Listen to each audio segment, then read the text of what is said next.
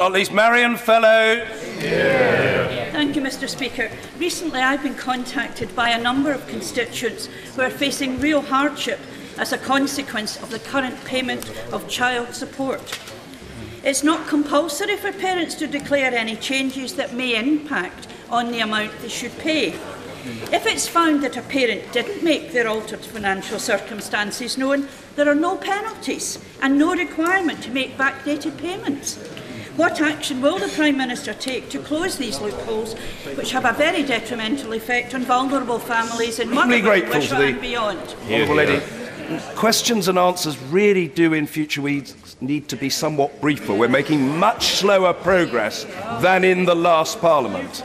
Much slower. The Prime Minister.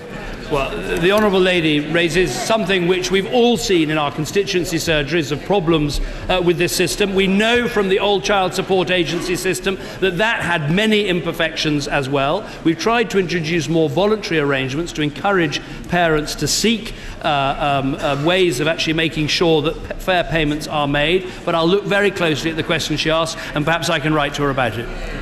Thank you. Order.